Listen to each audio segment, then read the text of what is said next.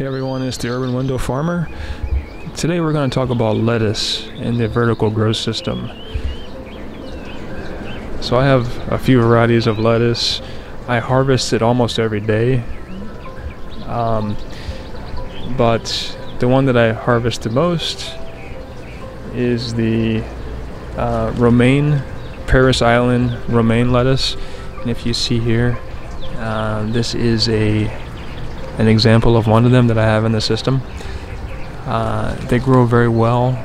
They grow huge. And what I typically do is I take off the outer leaves of the, and then I just usually add it to a salad, or sometimes I make lettuce wraps with these because the leaves are so large.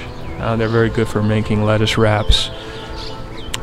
If you look here, and I have a few varieties of this Parris Island Romaine. So here's one, and I have another one here as well. What I typically do is I'll harvest one and I'll let that one rest for a day or two, then I'll harvest another one, because I think I have in this tower I have four different plants of this Parris Island Romaine. So that's one variety of lettuce. I also have this red velvet right here, if you can see up here. This one I've only had it in the tower for about 2 weeks. I've already started to harvest some of the baby leaves on the outside.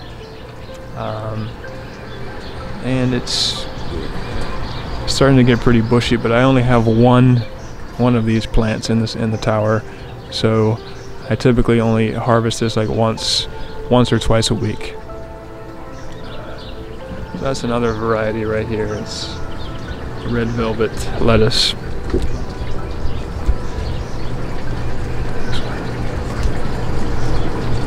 Okay, I also have black seeded Simpson lettuce, and that is the one right here, and this one it's huge.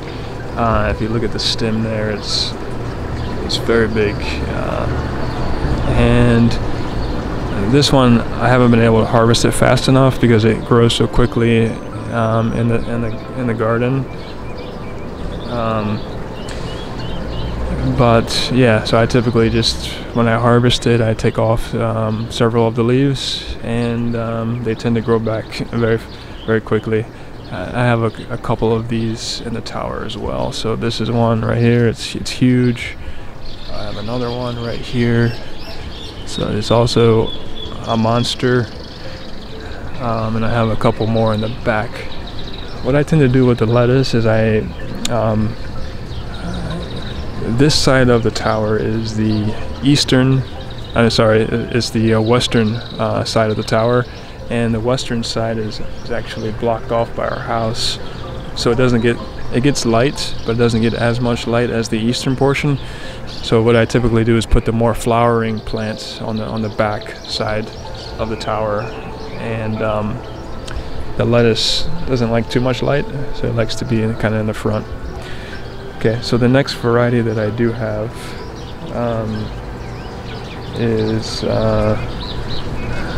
well, this is actually not a lettuce, but I have this mustard, green mustard plant.